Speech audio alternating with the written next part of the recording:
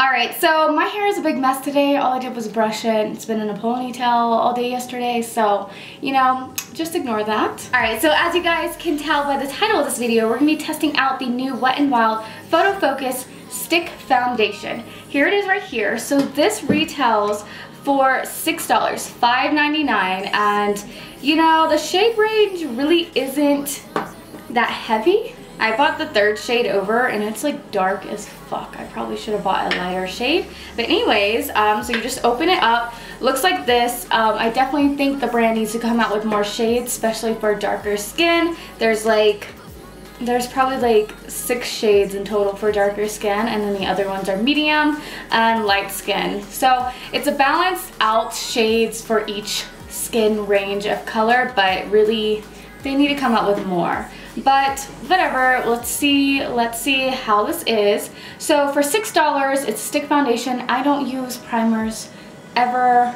I try to, but you know, they're just not for me. I'm gonna try a new primer soon, but they're just not for me. So we're just gonna put this on the face and see what happens. I guess what we're gonna do is we're just gonna start swiping on the face.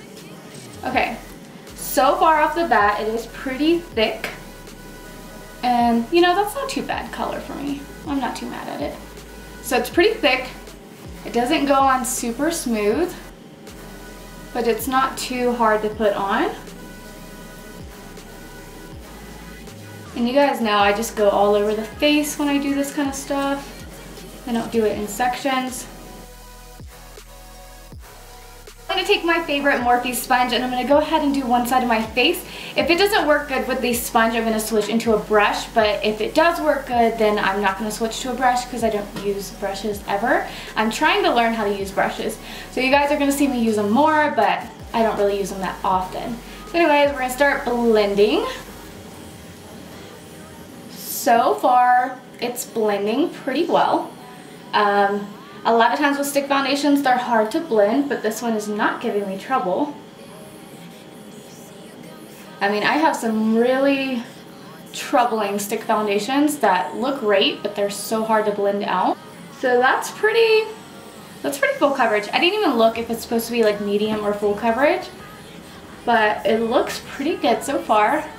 It does have dewiness to it.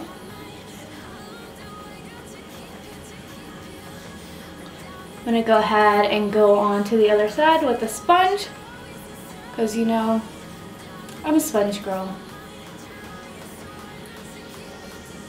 Alright, now we're going to see how it blends out on the nose, because all products are very troubling on my nose. It doesn't look too great on the nose, but that's really nothing unusual, so I'm not going to get mad about it.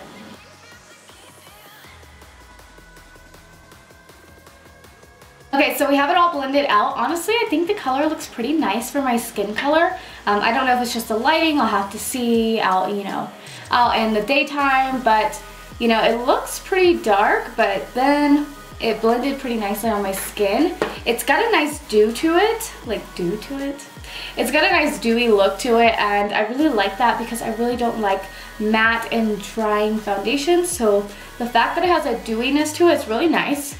It is a little sticky on the face. Of course, you can fix that with powder, but all of my foundations are normally sticky on my face because I don't touch my face all day and I don't really like how powders look on my skin. Okay, so I just fixed up my face a little bit off camera for you guys. I just put on some bronzer, some blush, and I didn't even put highlighter on, but this blush has a glow to it, and I set my face and, you know, put a little bit of brow gel in my brows. But anyways, honestly, oh, and I put concealer on, of course, but honestly, I really like how it looks. I'm really excited. I always let you guys know down below in the description my full opinion on it, how I liked it throughout the day, because I'm not gonna post this video just today after, you know, filming it. I want to wear it for a full day, or at least another day, just to see how I like it with other products, that kind of thing. But honestly, my skin looks really, really good.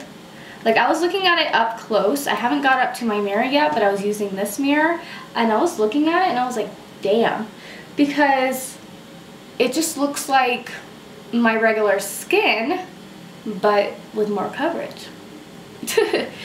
I'm really liking it. It looks very nice close up, which is awesome. I always forget that I can look at mirrors close up, like put it up to my face when I'm testing out products.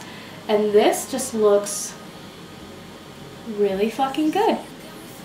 So honestly, right now, I am really shook. I'm really shook about this, and I'm really liking it. $5.99, this is $6. I don't know how long it's gonna last.